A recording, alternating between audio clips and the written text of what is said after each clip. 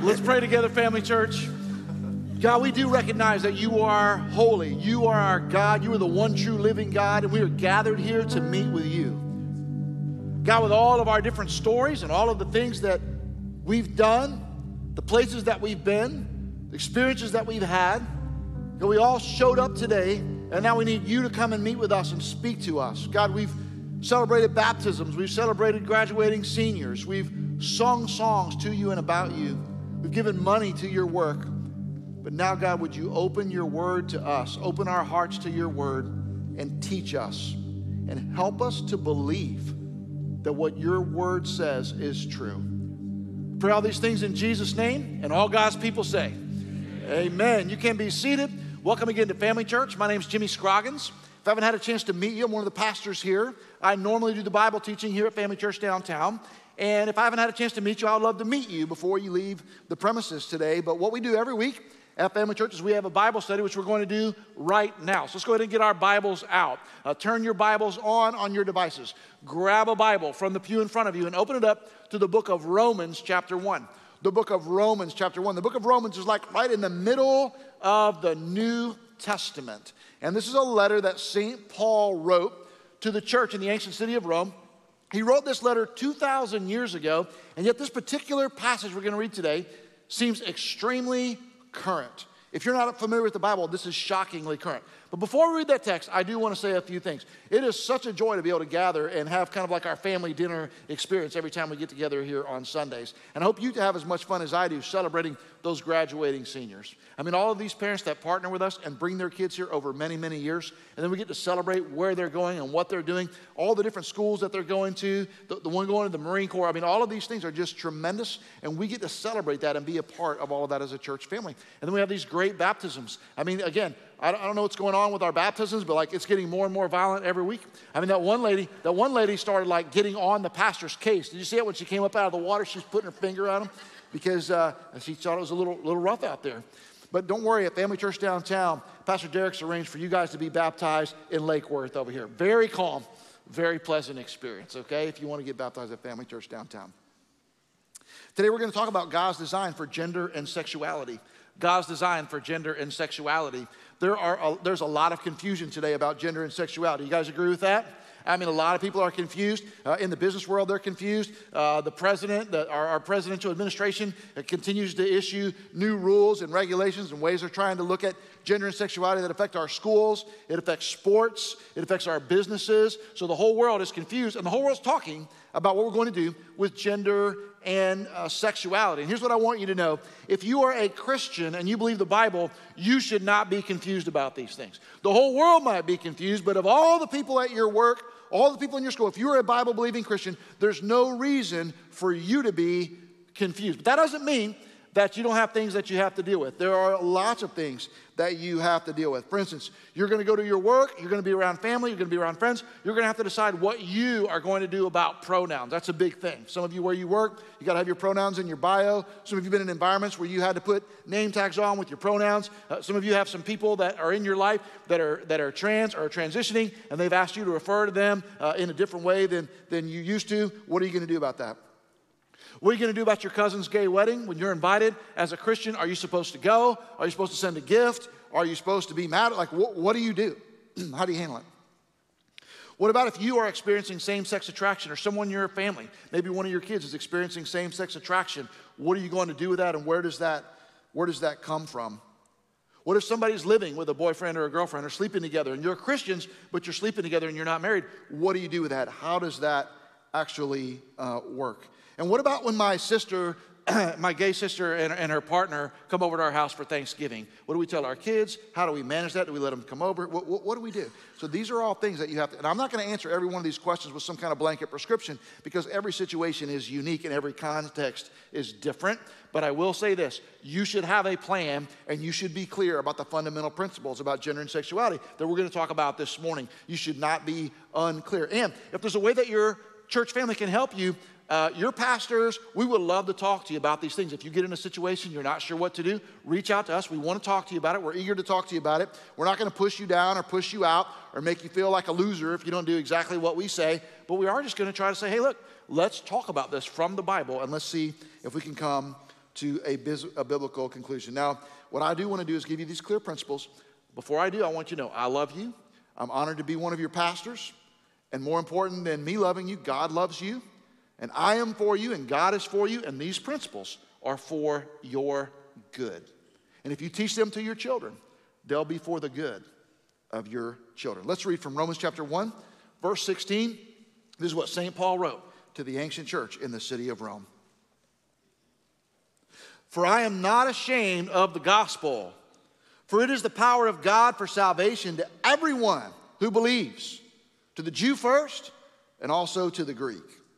For in it, the righteousness of God is revealed from faith for faith, as it is written, the righteous shall live by faith. For the wrath of God is revealed from heaven against all ungodliness and unrighteousness of men, who, by their unrighteousness, suppress the truth. For what can be known about God is plain to them because God has shown it to them. For his invisible attributes, namely his eternal power and divine nature, have been clearly perceived ever since the creation of the world in the things that have been made, so they are without excuse.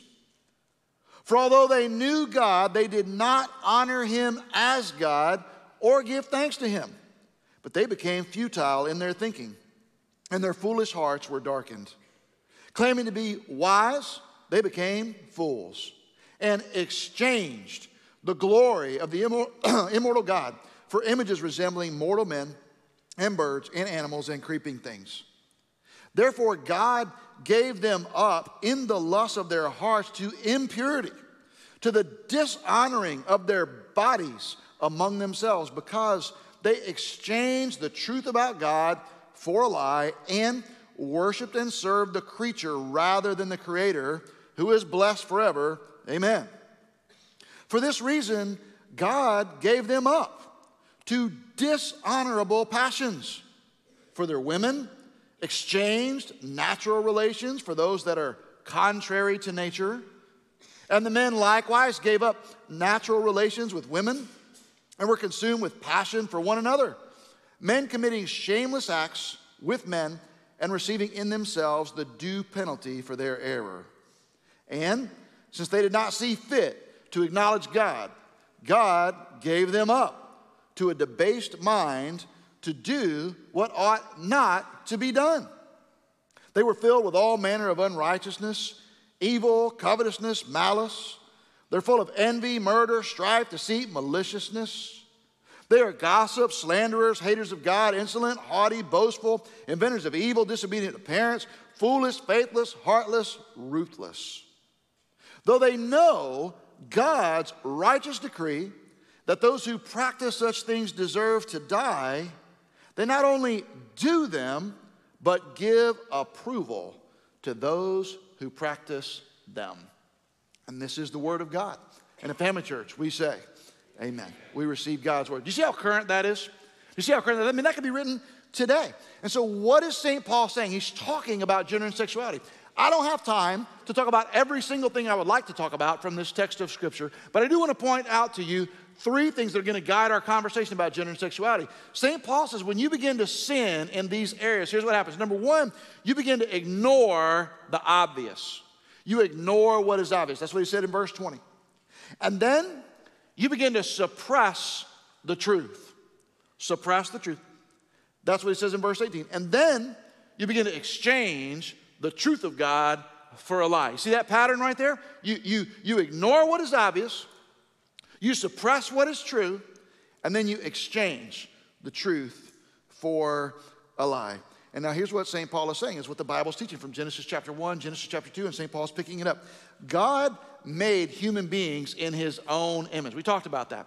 He made human beings in his own image, and he gave every one of us a human body. It's either a male body or a female body, and our male and female bodies are both made in God's image, and every one of us has either one or the other. Every single person in the room, like I want you to look around the room, look at all the people sitting around you. See all those people? I mean, some of them are old, young, there are people in all different kinds of shape and people everywhere. All right, so everybody that came to church today, All of us came in a body. You agree with that, right? I mean, there's no disembodied people here at church. Everybody showed up. You got here in your body. You walked in here. You are in a body right now because God gave you a body. And every single person in the room, you either have a male body or you have a female body. Everybody in the room, and you can probably tell with the people who are sitting next to you which one they're going with, okay? Now, our bodies are part of God's design for our existence. So what we do with our bodies is really, really, really important to God.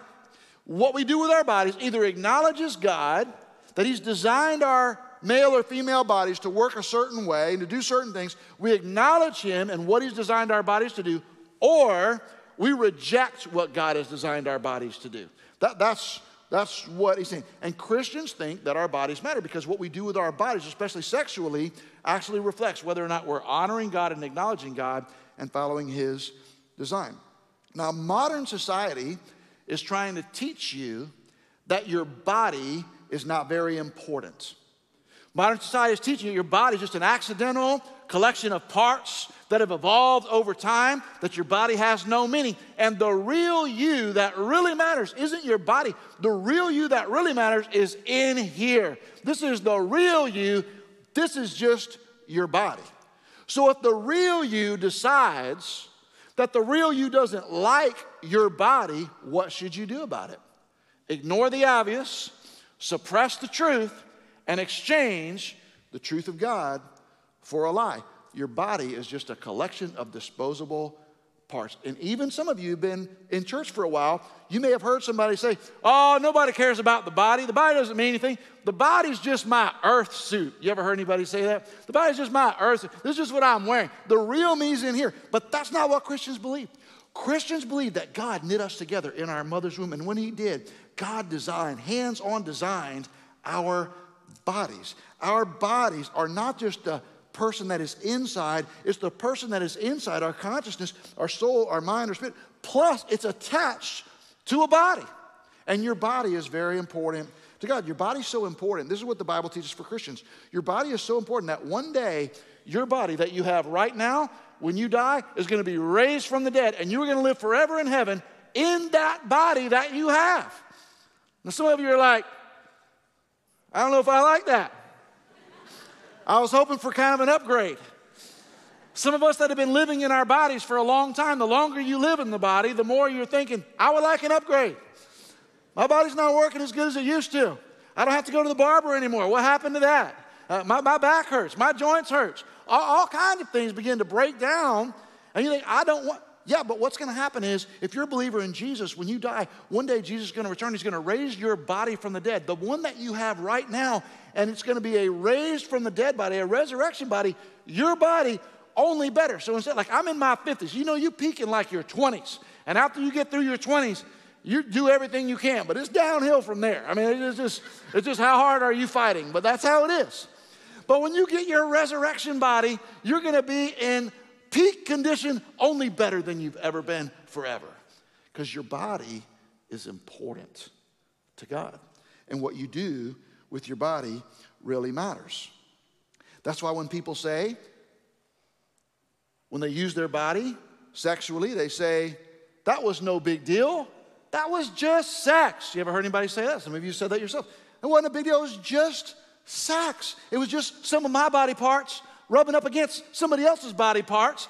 Didn't mean anything. It was just sex. But for the Christian, we know that there is no just sex. Because our body is a whole thing, and it really matters. And what we do with our body really matters. That's why St. Paul said this way for a Christian. This is what St. Paul said, 1 Corinthians chapter 6. St. Paul said, do you not know that your body is a temple of the Holy Spirit within you, whom you have from God? You're not your own, for you were bought with a price. So glorify God in your body. What you do with your body really matters. Romans chapter 1 says that the ultimate sign of brokenness in an individual person or in a society is when they give up the natural use of the body and use it in unnatural ways. And then St. Paul warns us at the end of Romans chapter 1, don't be the person who does that with your body, but also don't be someone who gives approval to people who do that with their body. So as a Christian, it's not just about what you do. It's about what you give approval of. Now, look, we all want to be inclusive. We all want to care about people, and I want you to know all of us have gay family members and trans friends and people who are same-sex attracted, and all of us have people and friends and kids and all that. So we want to be loving. We want to be caring. We don't want to push people out. We don't want to push people down. We don't want to denigrate anybody, because every single one of these people that we love was made in the image of God, and they are worthy of love and dignity and honor and respect, and we want to show that to them. We want them to feel that. So we want to be as inclusive as we can, but being inclusive doesn't mean affirming something that God says is contrary to his design. Now, in just next month or so, you're going to see a lot of this flag popping up all over the world. Have you guys noticed that before? What do you call that flag right there? What do you call that? Yeah, a pride flag. Pride in what? I mean, all the initials, right? I mean, it's a lot. It's a lot. You know what that flag really is? And I know some people fly the flag or have it at their business or whatever because they want to make sure everyone feels affirmed and inclusive. I want people to feel included because I want people to know they're welcome, they're loved. We're not putting people down, but I will tell you this. This flag is designed to declare we are rejecting God's design for gender and sexuality. This is a flag that declares the rejection of God's design for gender and sexuality. Now again, all of us have people in our life. So here's the question that you have to ask yourself. Ready? There's kind of three options the way I see it. Either A, you say, I agree that there is a designer, God, and he has a design for my body. And because I agree with that, I need to follow God's design. I'm not saying you're following it perfectly, but if there is a design and there is a designer, you need to follow God's design for your body. That's option A. Option B would be somebody who says, I agree there's probably a design and a designer. I'm just not doing it. I'm not going to be constricted by somebody's rules. I'm going to do whatever I want. I agree that there is a God and he's designed my body a certain way, but I'm going to do whatever I want. There is a designer and I'm going to try to follow it. There is a design, I'm just not going to follow it. Or C, I don't think there's a design at all and I can do whatever I want. Those are the three options as I see it. And so if you're going to be a Christian person and you're going to live in this society, you're going to have to figure out which one are you. Are you agreeing that there is a design and you're going to try to follow it? Are you agreeing that there's a design and you're just going to do what you want and take whatever consequences God has? Or are you saying, I don't really think there's a design anyway. I can do whatever I want. Those are the options as I see it. And so I'm going to teach you today 5 principles. These are truths about gender and sexuality from the Bible. These are truths that we teach at Family Church. If you hang around, if you put your kids in kids ministry, they're going to learn a kids appropriate version of these truths. They go to student ministry, they're going to learn this. College ministry, single adults. If you've been around here before, I've heard those 5 things before. Stick around, you're going to hear them again, because these are the 5 things we think are very helpful in thinking about gender and sexuality. Moms and dads especially, grandmas and grandpas, you ought to know these principles because you ought to be able to teach them to your children. You ought to be able to teach them to your children. Okay, here we go. Number 1, first principle. Biological sex and gender should match. Biological sex and gender should match. Your biological sex is what you are biologically. It has to do with your anatomy, has to do with your biology. That is your biological sex. It's determined in the womb.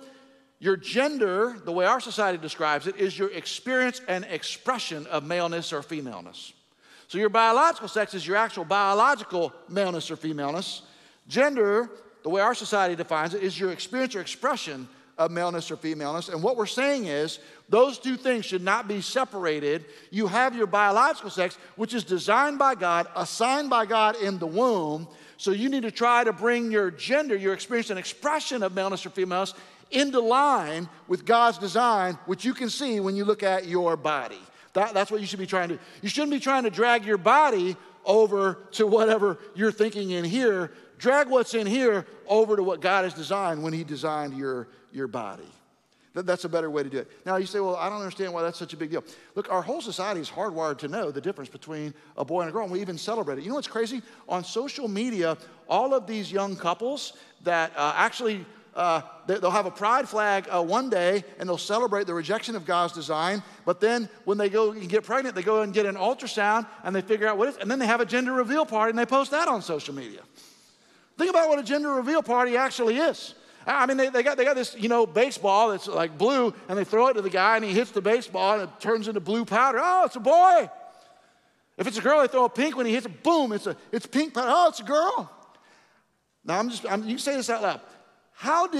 What do you call the machine that tells you boy or girl? What do you call that machine? It's kind of a test. You call it a ultrasound, right? And how do they know when they look at the ultrasound and pictures of the baby in the womb? How do they know if it's a boy? Because they see a little pee-pee in there. They see it. And then they know that's a boy. That's how they tell. It's obvious. Don't ignore the obvious. When you see the little pee-pee, you don't have a gender reveal party and go, we don't know. It's obvious. Don't ignore the obvious. Don't suppress the truth, and don't exchange the truth for a lie. Because here's what's going to happen. This little boy, you know what he is. That's why you had the gender reveal party. But then when he gets a little bit older, you're going to say, hey, I know your biology and your anatomy tells you that you're a boy. But if you want to, we'll help you exchange the truth, you're a boy, for a lie, you're really a girl. You see that? And that's the danger. That's what our society is doing. So some of you are too young to remember this. Some of you are older than me. But hey, back in the 70s when I was a little kid, the #1 athlete in the world was Bruce Jenner. He was everybody's hero. He was on the cover of Wheaties boxes. He was on the cover of Sports Illustrated. This guy was in all the TV commercials. He was the greatest, most celebrated athlete in America in the early 70s, Bruce Jenner. All of you younger kids are like, oh, I didn't realize that. I know her as Caitlyn Jenner. Famous for doing nothing, but there she is, you know. So listen, this is what they're trying to teach you. You don't like your body parts? Chop them off. Add this, add that. You don't like your hormones? You don't like the way your chemistry is? Let's change it. Through the beauty of modern technology, be whatever you want. If the real you in here doesn't like the body that God gave you when you were in the womb, change it. Do whatever you want. But Pastor Jimmy, don't you think that if they would be happy changing their body, don't you want people to be happy? I actually do want people to be happy, but here's the thing about it. The data suggests that changing all of that stuff doesn't actually make you happy. The data suggests that's an illusion. You know why? Because you're ignoring the obvious, suppressing the truth, and exchanging the truth of God for a lie, and you will receive in your own body the due penalty for your error. That's what St. Paul is saying in Romans chapter 1. So here's some data from a book by a guy named John Mark Comer. John Mark Comer did a study, figured out happiness levels have been in decline in the United States since the 1960s. If the sexual revolution is so successful, why are people less happy than ever before? I also found that those who cohabitate before marriage are less likely to actually get married and more likely to get a divorce if they do, and often develop long-term trust issues. Research shows that sex reassignment surgery and hormone therapy for those who identify as transgender do not benefit their emotional health, which is the main rationale behind them. People are less happy after all this surgery and hormone therapy than they were before. You say, well, Pastor Jimmy, those are just Christian preacher statistics. Fine, do your own research, and you know what you're going to find? That's all legit and it's all true. Because these things do not make people more happy. They make them less happy. They do not help people thrive. They make them less likely to thrive. And you should not participate in somebody who's trying to ignore the obvious, suppress the truth, and exchange the truth for a lie. And that's why we shouldn't use the wrong pronouns. You say, well, you just called Caitlyn Jenner she. That was an accident. He's a he. He's a he. How do you know he's a he? Because I used to see him on the Wheaties box, man. You shouldn't use the wrong pronouns for people when you can help it. And here's why I wouldn't. If you said to me, well, Pastor Jimmy, I'm transitioning. I used to be a man. Now I'm a woman. Will you please call me? I will not. You know why I won't? Because God made you a man. That's the truth. You deciding that you're a woman is a lie. And I am not going to help you ignore the obvious, suppress the truth, and exchange the truth for a lie. But don't you love me? Yeah, I do love you. I love you so much. I don't agree that living a lie is good for you. I love you so much that I don't believe and I don't agree that living a lie is good for you. Now look, some of you are going to get confused. Somebody's kids are going to get confused. It happens in our church. If that happens, I promise you this. We're not going to push anybody down. We're not going to push anybody out. You come talk to us confidentially. We want to help people who are confused. We're not trying to make fun of people. We're not trying to ostracize people. We are in it to help. You say, well, no one in our church has ever done that before. False. We have kids and adults in all kinds of situations. In fact, we have a whole group and a whole system of helping support, particularly parents whose kids are going through things, and it's all confidential. You come see us, we will help you. That is our goal. Hey, number 2 on your notes. Heterosexual attraction is God's design and our goal. Heterosexual attraction is God's design and our goal. In Romans chapter 1, verse 26 and 27, St. Paul says that heterosexual attraction is natural and homosexual attraction is contrary to nature.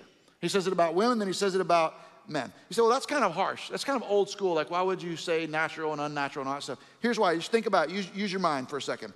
The design of the human body. Now, I believe that God designed the human body. And so the design of the human body tells you that men are made, their bodies are literally designed to fit together sexually with a woman.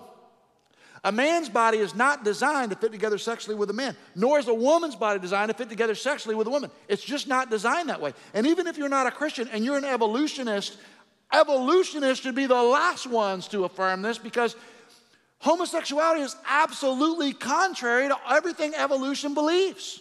How can you propagate the species unless a man gets together with a woman? So the body's design itself, however you believe it got there, should tell you that heterosexual attraction should be the design, and it should be our goal. Now, I know that people do in our church struggle with same-sex attraction. We have people who are getting saved and they're leaving a gay lifestyle behind. We have people in all kinds of situations, and that's real. And why are people like that? It's some combination of how your genetics are wired, combined with things that have happened to you, many of which are not your choice, combined with choices that you have indeed made, and somehow all of that fits together and makes you how you are. And if you're experiencing same-sex attraction, again, we're not going to push you down or push you out. We're going to pull you in and lift you up. We care about you. We love you. We're never going to make fun of you or mock you. We're going to help you, but you should come see us and let us try to redirect your attention toward the truth of God's design, which is that you are physically made for heterosexual attraction, and we want to help you move that direction as much as we can. Because here's the deal. When you reject God's design, you are rejecting God. That's what Romans 1's telling you. When you reject the design, you reject the designer, and the designer is God. Well, what do we do with family members that are gay? And what do we do when they want to come over? Here's what I advise you to do. If you have family members that are same-sex attracted or living a gay lifestyle, here's what you should do. Love them, love them, love them, love them. Be kind to them. Fight for the relationship. Never put them down. Never push them out. You fight for the relationship as hard as you can without affirming sinful things. Fight for the relationship as hard as you can without affirming sinful things. Well, what do I do with my kids when Aunt Sally wants to come over with her partner, Beth? Well, I would have Aunt Sally over, and I would just tell the kids, hey, listen, this is Aunt Sally. We love Aunt Sally. She loves you. She loves you so much, and we love her so much. But you know, God has a design for how this is all supposed to work. And Aunt Sally and Beth aren't following God's design right now, but we love them. We're praying for them. We're going to be kind to them. We never want to say anything that's going to hurt their feelings. They know where we stand on this. They know where we're at, but we love them. We care about them. We're going to fight for the relationship so that if they ever get to a position where they want to repent of their sins and return to God's design, we want to be there to help them do it. And you can't do it if you've destroyed the relationship, because what we're dealing with is sin. You understand that. I mean, this is sin.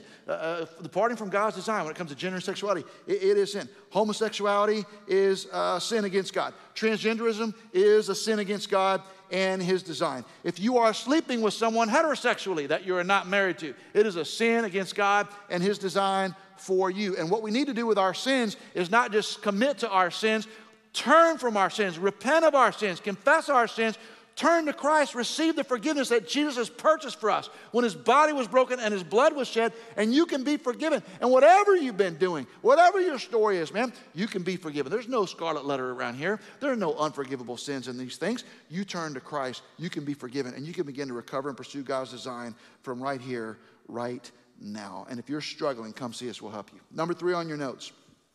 Sexual expression and experience are for marriage. Sexual expression and experience are for marriage. I'm not going to spend a lot of time on this, but here's the thing. Some of you are saying, Pastor Jimmy, 2024, Are we still doing the thing where you're not supposed to have sex with people you're not married to, or we're not doing that anymore? Like, what's going on with that? Still doing that? Still doing it. It's in the Bible, and it's the best for you. God's not trying to keep something from you. God's trying to keep something for you. And here's why. When you have sex with someone, it's not just your body parts touching their body parts. It's a whole thing. God made sex to bind you to another person. God made sex to bind you to another person. And you can't just keep getting bound to all these different people and bound to all these different people and bound to all these different people. That's why hookup culture is so destructive. That's why pornography is so destructive. You run around getting bound to all these people and ripping the bonds apart and then acting like you're just supposed to go along. That's why people are devastated emotionally. That's why they're dealing with so much anxiety. That's why people are so ruined when it comes to relationships. And if you do that enough and your body count gets high enough, what will happen to you is your conscience will get seared and you will no longer be able to feel anything. You'll just be physically and emotionally and sexually numb. And that's a shame, because that's not what you were designed for. I mean, you're designed one man, one woman for life. And some of you are like, dude, too late. You got here too late, Pastor. What am I supposed to do now?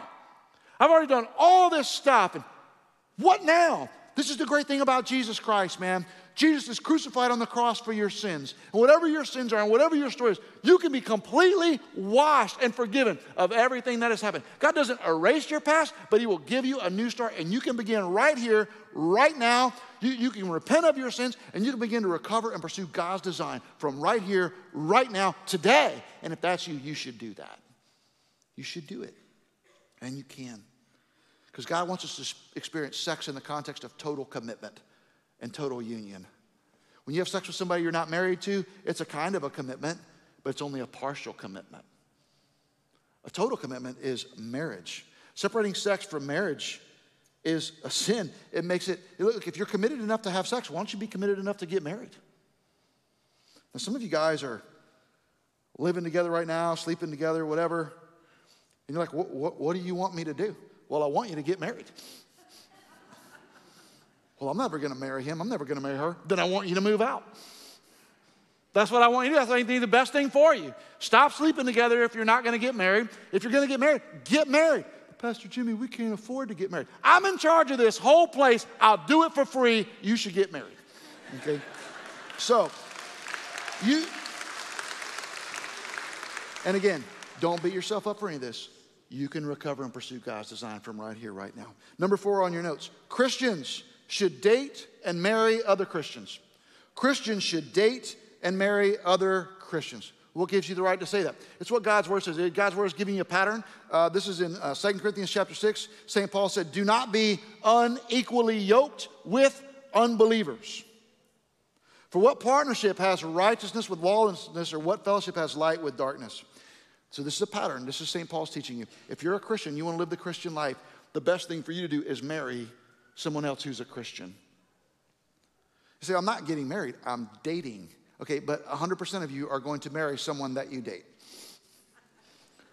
You see what I'm saying? So it's kind of, right? So it's kind of like, I'm not going to marry them, I'm going to date. I know, but if you set a pattern in your life where you start dating a bunch of people who don't share the number one thing about you, which is your relationship with Jesus Christ, why would you engage in a relationship like that where you're going to get in love and you're going to get physical and all these things are going to happen and you don't share the number one thing in your life, which is Jesus? You say, well, I know someone, and if she wouldn't have dated him or he wouldn't have dated her, they wouldn't have become a Christian. I know. Thank God that some of you, that is your story. Your spouse or your boyfriend or your girlfriend led you to Christ and now you're a believer, and if it wasn't for them, that never would have happened. But you know who's not in the room? All the people who got pulled away from Christ. They're nowhere to be found. And I'm telling you, you would be wise. And moms and dads, you would be wise to encourage your kids to date and marry other Christians as much as you can. Pastor Jimmy, don't you know? We can't tell our kids who they can date. They're too old, like they got to make their own shit. You're right. Look, I've got kids too. A bunch of kids. And they've been on a bunch of dates. And they weren't all with Christians. Well, what do we do? So here's what my advice you to do. I'd advise you, moms and dads, to say, this is what I think is best for you. This is what I think God's word is teaching. I think it would be better for you if you would date and marry Christians. But if they choose to make their own decisions, I'm not sure I would draw a bunch of red lines and go crazy with it, okay? But I would be clear. This is what would be the best. This is what I think would be the best for you. And I would give them wisdom and advice and point them that direction, because I think that's what God's word is telling us. Last thing, number 5 on your notes. If you get married, marriage is for life. Marriage is for life. You know, right here in this room yesterday, we had a wedding. I got to do the wedding. I love doing weddings. That's one of my favorite things about my job. I stood right in this room right here. And they stood here. Now, the bride was an hour late. Hour late. Not making that up. The crowd thought it was runaway bride. They thought she was. She did. She ended up showing up, had the wedding.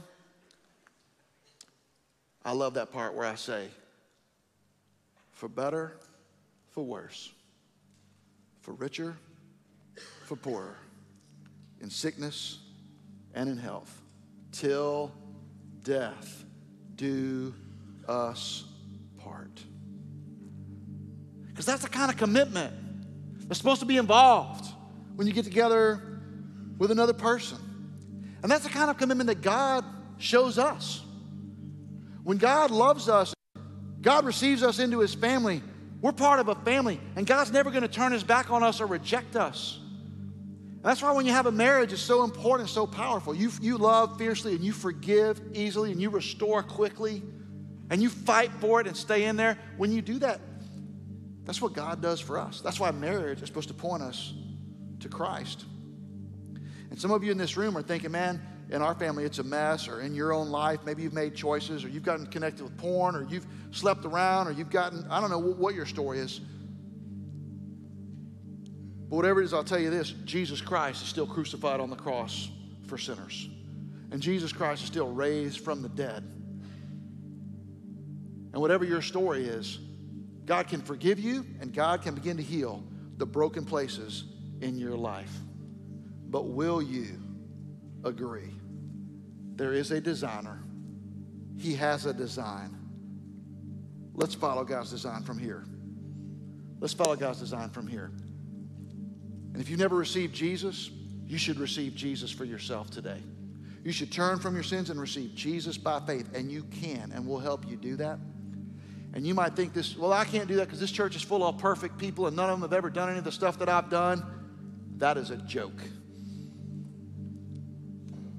This church is full of people who would tell you the story. That's who I used to be, but then I met Christ, and I'm a whole different person. And ever since I met Christ, everything I've been doing is totally different. I'm a different kind of man. I'm a different kind of woman because I met Christ. And that can be your story too. Should be, because of Jesus. And to remind us of how powerful Jesus is in changing us and saving us and cleansing us from our sins, we're going to take the Lord's Supper. We do that every single week at Family Church, and we're going to do it right now. The Lord's Supper is a way we remember the broken body and the shed blood of Jesus for our sins. Now, the Lord's Supper is for believers in Jesus. If you're a believer in Jesus today, the Lord's Supper is for you. But the Lord's Supper is also for people we believe and we teach who have been baptized and who become a part of a neighborhood church. Now, if you're here today and you say, well, I'm a Christian, this isn't my church, I'm here as a guest or a visitor. If you're a believer in Jesus and you would take the Lord's Supper at your church, take it with us today. That's part of the extended family of Jesus that goes around the world. If you're not a believer in Jesus, I don't recommend that you take the Lord's Supper. Why don't you wait until you make your own decision of faith, and then you can eat and drink as part of the family of God and do so with integrity. But right now, I'd like us just to lean in. Let's thank God for his mercy. Let's thank God for his grace. Let's thank God that he didn't leave us how we were, and he's changed us to how he wants us to be. So let's confess our sins. Let's thank God for his design for our lives. Let's lean into the Lord, and then in just a minute, we'll eat and drink together. I was buried beneath my rebellion, lost without hope of redemption, blind to my need for a Savior, oh, but God, crushed by the weight of my failure, living the lie I created, digging my grave without knowing. Oh,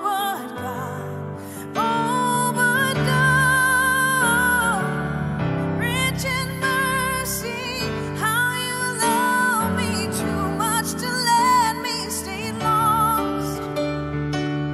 My salvation sent from heaven, nailing my sin to a cross. Oh, but God,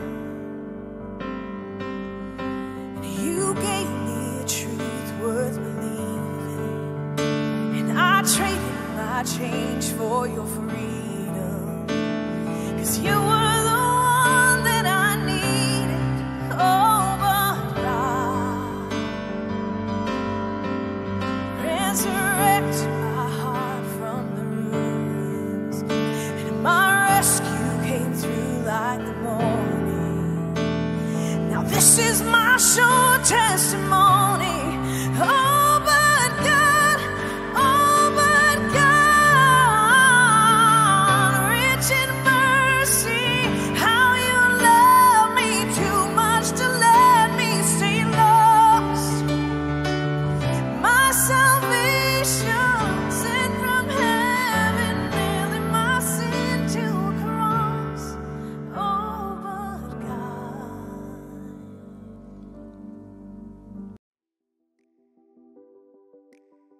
Thank you for being the church in here with us at Family Church at Home.